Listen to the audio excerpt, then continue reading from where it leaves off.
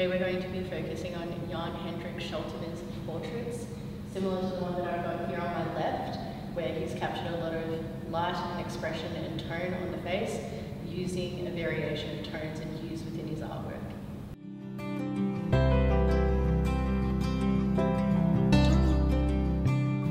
So today we're going to be looking at how Scheltema has used tonal variations throughout the artwork and how he's used dark lines to give a lot of depth to the portrait and to be able to give form to the figure, and using white on only the brightest highlights throughout the painting, mainly on the collar and the shirt and the smallest bit of the beard, and our darker browns and blacks in parts of the ears and the shoulders and the outfit and in the background to make the figure stand out, but also to give it form and definition to the figure to make it more a well-rounded figure and also give it more expression within his face. You can see he's used dark sections to really make those facial features stand out.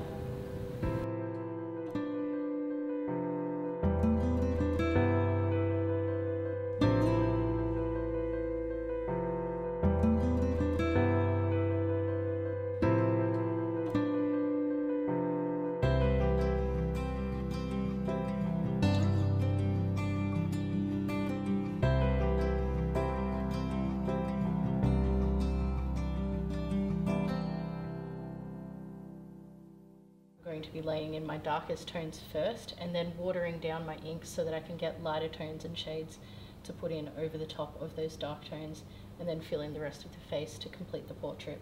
And so I've put my darker tones in already a little bit, using a bit of pencil shading and hatching to just outline where I think those tones should go. So I'm just going to put some ink over the top of it. And of course this is going to blend the pencil that I've already got on there because it was a water soluble pencil. You don't have to do that.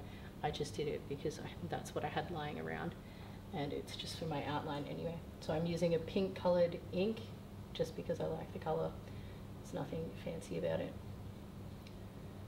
It's okay if it drips because I kind of like that messy sort of effect. You don't have to. You can do this with something like paint or oil paint or acrylic, whatever you would like.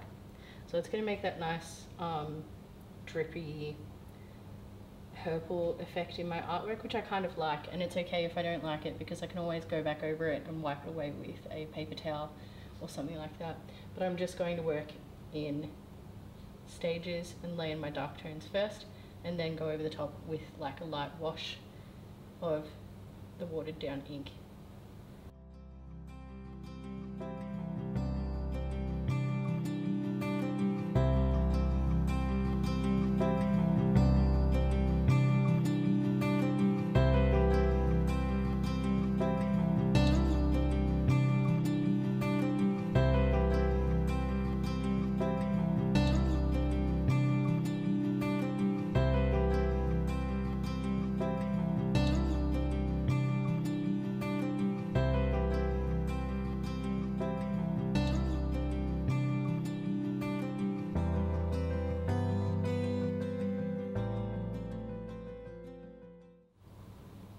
Alright, similar to how we were working with our last artwork, I'm going to go over the top of my darker shades, but also working with my mid-tone. So I've got my darker shades already in, so I'm just going to sort of wash over the top of them with the ink that I'm currently using.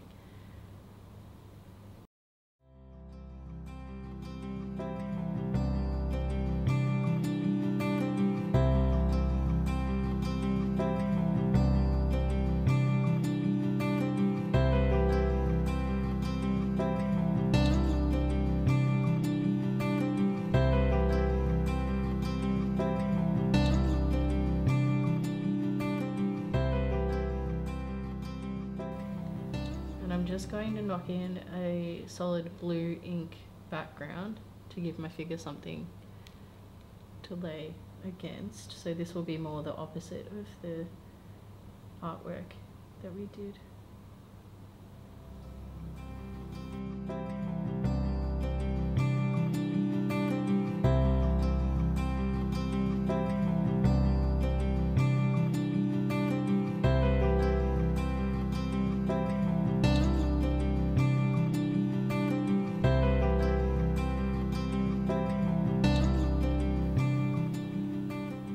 So I'm just going to go in and pick out small details that I need to overlap, so my other tones in my artwork,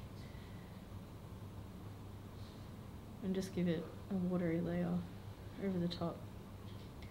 It might not stick extremely well, but that's okay because I'm going to go over the top and use my Posca markers to pick out some details.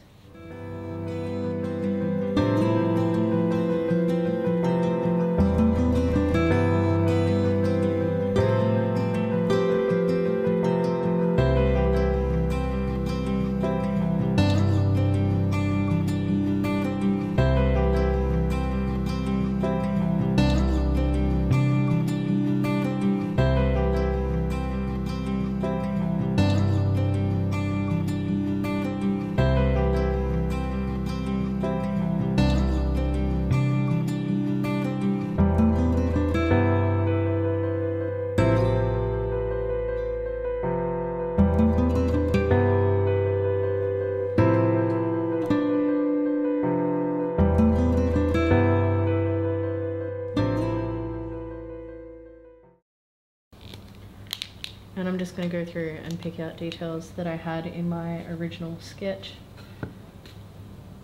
to highlight particular areas of the artwork.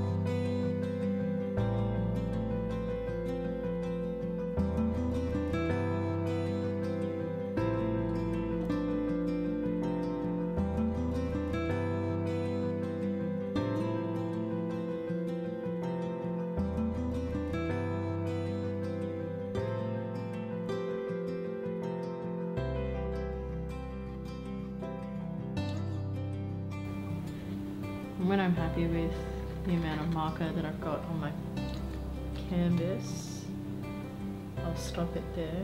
And I think I'm happy with the position that I'm at now. I've used the dark ink here to highlight the underneath of the snakes and the hair that I've put in the artwork. And then I've used the lighter colours and the darker colours of the Posca markers to pick out some of the snakes that I've got there, just to provide a little bit of extra detail in there and to give it definition from the forefront of the canvas, which is the face primarily.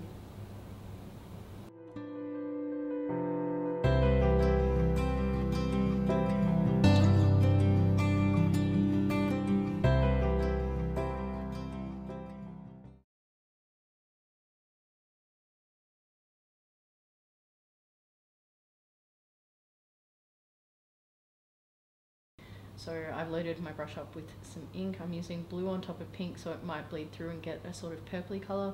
I've already pre-wet the page and used some ink as a background colour, as a solid colour to lay my portrait on already. So I'm just going to start by laying in my darkest tones like we were doing in the previous portrait, but this one doesn't have an outline, so we're just going to do a really quick rough sketch with the ink by laying in our darker tones. So I'm going to lay my darkest tones in so that I'm ready to lay my lighter tones in over the top, and just topping up my brush and my ink whenever I feel like I need to, or my brush gets dry or we start to fade out colour.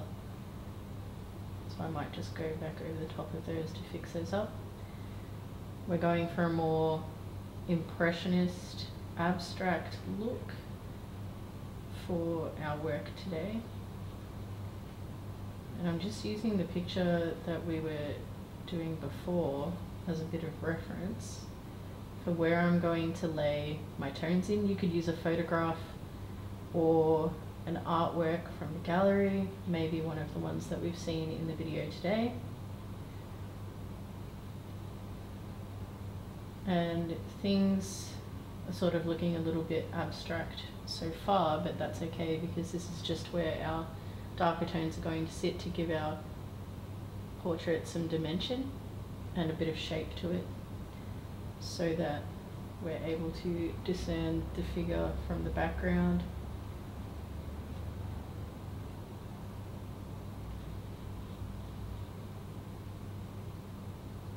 And we're just working with those darker tones first, and then when I'm ready I will start moving on to my lighter tones when I feel like I've got enough definition.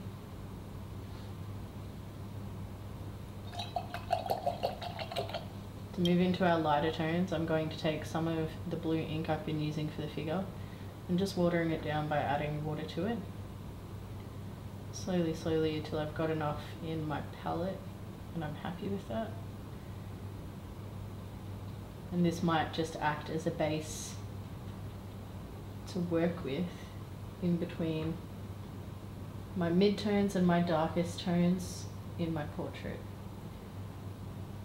so that we're getting some form of expression in there like we're focusing on today. And so these dark tones and light tones are going to help you form shapes, but also help you capture expression, because you'll be able to get those really dark, sultry tones that will communicate some form of expression within the face, because you might be drawing somebody who is angry or may not be smiling in some retrospect, but also for other expressions you may need to capture the hollows of the cheek, like in the portrait that we were looking at before, or you may need to capture somebody who's standing in quite bright lighting, like in direct sunlight. And for that you'll be casting quite sharp shadows that will be giving you direction within the face, and you'll need to communicate that in your painting.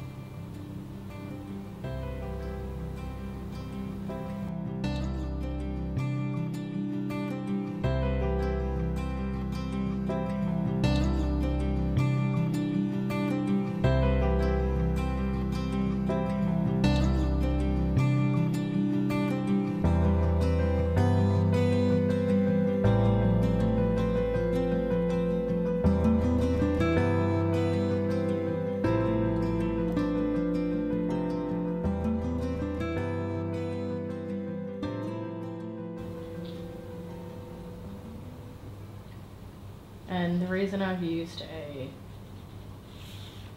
lighter colour that contrasts with the blue here is because I like my figures to stand out in more abstract paintings, and it will make outlines and things like that stand out more. As you're working towards the end of your painting, because this is just a scrap demonstration, I'm just going to draw over the top of it, I'm going to use a Posca marker and just outline certain parts that I would like to highlight. I might alternate between a light blue and a dark blue, and I might add in details like an eye or a nose, just to give them some extra dimension and definition.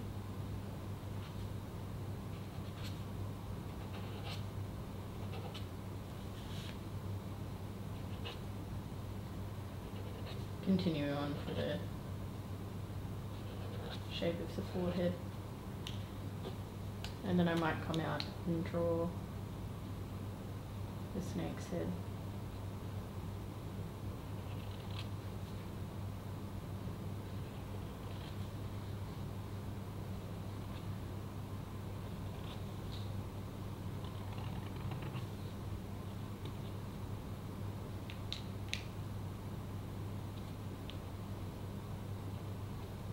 Just making slight alterations where I need to, and then I can start picking out details to form shapes.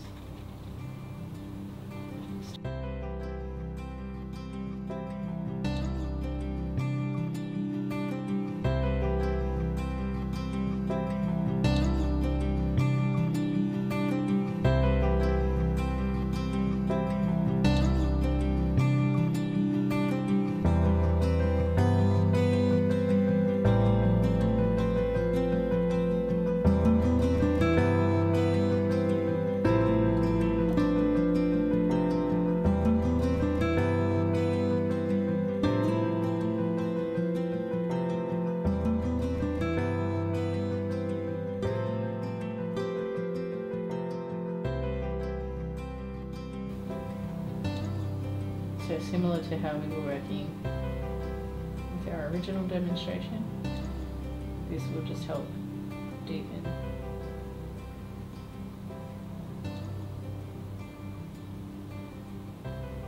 The shades in the work. And I'm just going to pick out where my darker shadows might be, so they might be in the forms of the snakes for the hair, or in the sides of the cheekbones to create deeper hollows for the cheeks.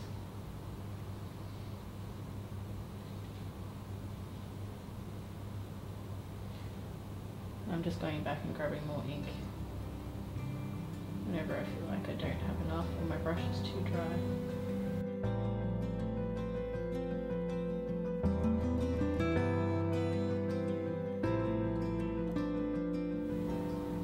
As you can see, I've used my dark Posca marker, the dark blue one, to outline where my darker shadows for my snakes or the hair would be in the figure, similar to my original picture.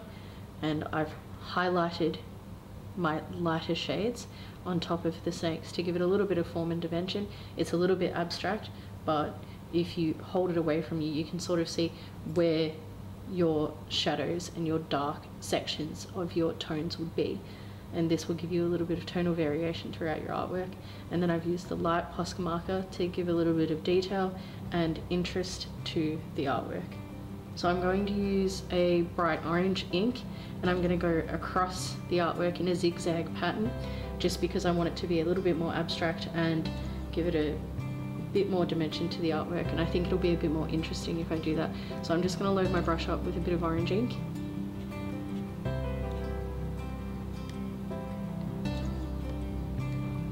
And I'm just going to go across the page, just quickly.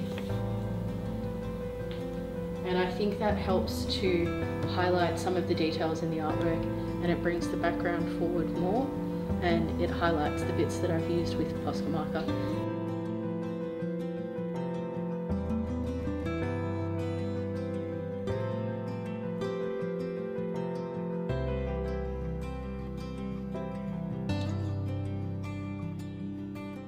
Thank you so much for joining me for this episode of Art at Home, and if you do complete any of the activities that we have covered in this episode or in any of our other episodes, or your own interpretation of them, don't forget to use our hashtag GippsArtAtHome, and I'll see you in the next episode.